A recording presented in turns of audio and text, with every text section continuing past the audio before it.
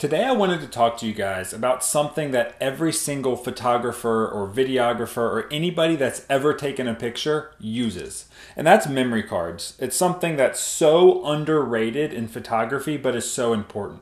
If you've been taking pictures for any time at all, you may have realized that if you keep taking pictures really quick, one after the other, your camera will eventually completely stop or completely just slow down.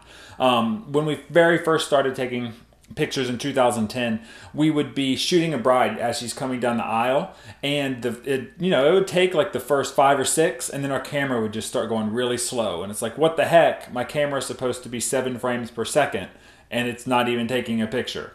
So there's a couple things that can cause that, but what I wanted to talk about was the memory card. You can buy a $5 memory card, or you can buy a $500 memory card. There's such a wide price range, and I think that deters a lot of people from investing a lot of money in a memory card, because you can get the same capacity, like 8 gigabytes or 16 or 32 or 64. They make them all the way up to like 512 gigabytes now on these tiny little cards, which is insane. There's a couple things. When you're looking at a memory card, the capacity is normally the big number. That's always advertised. It's like 8 gigs, 4 gigabytes, 16, whatever. And that number is not nearly as important as this next number. The next number is the read and write speed. So for example, on this card, it says 95 megabytes per second. So that's how fast images can be written to this card. So if your card doesn't have a speed on it, that's a bad sign. That means that the card manufacturer was embarrassed to tell you how slow the card is. So like this card, it just says SanDisk. So awesome. What's the read or write speed? I don't know. It's not on there. So that's a bad sign. And I'm going to show you why that is in 1 second. All right, so I'm going to show you in a very practical way what in the world this memory card difference is. So right here, I have a 32 gig card. The size doesn't matter again, but it's 95 megabytes per second.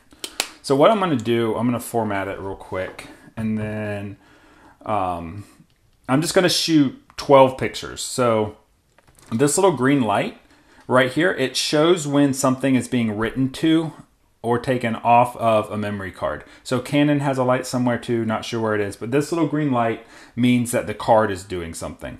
So I'm going to take 12 pictures, and we're going to see how long it takes to write to the card. All right, so ready, set, go. So as soon as that light turns off, it's done. It's written to it.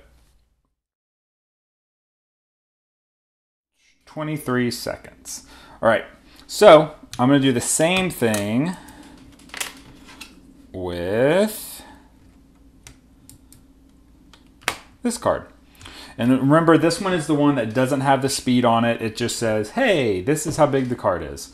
So 12 pictures. Ready? All right, so I have a feeling we're going to be sitting here for a long time. And we have about 1 minute and 33 seconds. So you can tell that that's quite a big difference. So just think about that next time you're purchasing memory cards. How long do I have to wait until my camera can take another picture? And also, when you take your pictures off the card, they go onto your computer a lot faster because it can just move pictures on and off the card really fast. And that's what's important. So if your camera stops taking pictures, that's why.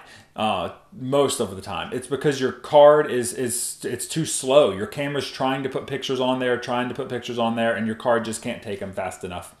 So that's such an important thing. Spend extra money on your memory cards to get a faster memory card. And then also, we get the more expensive memory cards because I've washed these, I've dried these, I've left them in the rain, my kids have eaten them, and they still work. I had one fall apart at one point. I still got the images off, and SanDisk sent me a brand new card. I've never had one corrupt, and they've always worked. There's a bunch of other brands that are awesome, but I've just never had a reason to switch.